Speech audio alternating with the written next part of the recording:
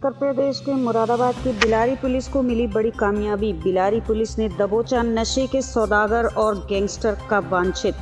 Bilari police द्वारा नशे के सौदागरों के खिलाफ चलाए जा रहे अभियान के अंतर्गत नगर के मोहल्ला ठाकुरान निवासी मोहम्मद आलम पुत्र अब्दुल हफीज हत्थे चढ़ गया, जो लंबे समय से नशीली चीजों का कारोबार करता था और अन्य कई लोगों को भी इस काले धंधे से जोड़ा जा रहा था। इसके कब्जे से आधा किलो से अधिक चरस बरामद हुई है। नगर चौकी प्रभारी महेश कुमार सिंह द्वारा इसे चौधरी चरण सिंह पार्क के निकट से घेराबंदी करके दबोचा गया। इसके अलावा सहसपुर के किसान चौक का अंकित कुमार फरार चल रहा था, जो गैंगस्टर एक्ट के मुकदमे में वांछित था। पुलिस ने इसे पकड़ने में भी सफलता प्राप्त की है। कोतवाली प्रभारी गजेंद्र ने बताया कि दोनों को जेल भेज दिया गया है।